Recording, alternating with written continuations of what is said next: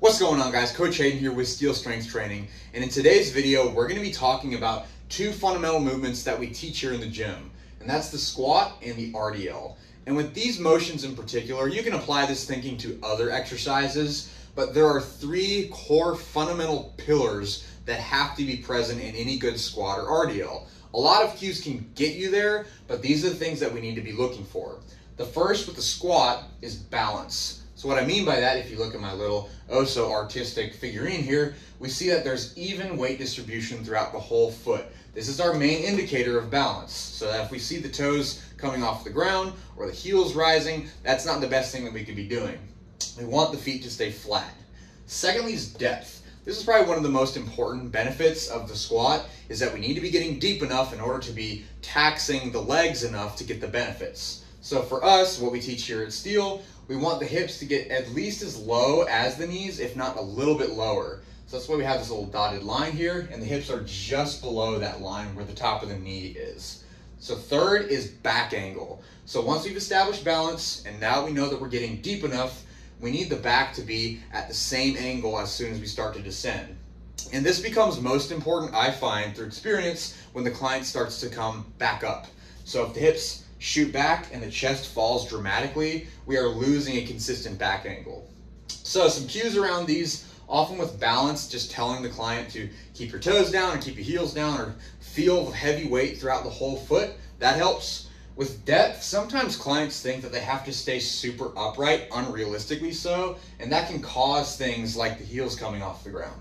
Sometimes telling them to point their chest down to the floor or to push their hips back behind them as well as sitting down, that helps with that.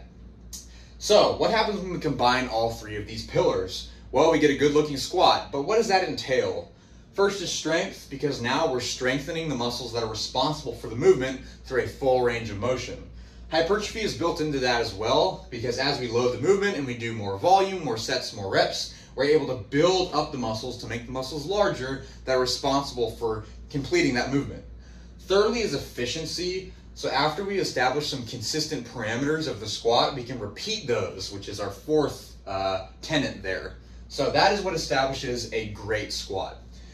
Now we have the RDL. Same structure, we have three fundamental pillars. The first is hips back. So if you look at our little figurines here, with the squat, the hips are relatively low, pretty much just below the knees. But in the RDL, the hips are way above where the knee is. The hips are shot way back towards the wall behind you, and the knees are only just unlocking. There's a tiny bit of knee bend. That's the first thing. The second thing is keeping the weight close to the legs. Oftentimes we'll see the weight swing away from the client, which doesn't really target the musculature that we're going for, which is the hamstrings, which we'll cover in a second. So we need to make sure that the weight stays close. Third is chest out.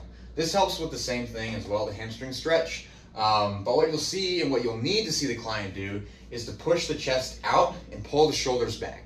And that becomes the most important as the client gets close to the bottom of the movement, because the weight wants to pull the shoulders forward and the chest to cave. So we need to make sure that we keep the chest proud as we get close to the bottom. When you combine these three tenets, we get a great hamstring stretch, which is the #1 primary target musculature with the RDL. There are other considerations with hinging motions, like there's low back, mid back involvement, but it's not the point of the way that we teach the RDL. Of course, there are strength and hypertrophy benefits to this in the same way that there are with the squat, but there's also a lot of carryover to the deadlift. And this is one of the main reasons that we start clients with the RDL first when they're getting kicked off as a client with us. So that when they do start doing barbell deadlifts, it's like muscle memory, just kicks in and they learn it super quickly. That's pretty much it for today. Just a flyover of some movements that are probably very familiar to you as a client, or if you're new, or if you're a coach trying to learn the ways that you can walk your clients through the basics of these movements. This will cover pretty much most of it. Thanks for tuning in. Catch you guys next time.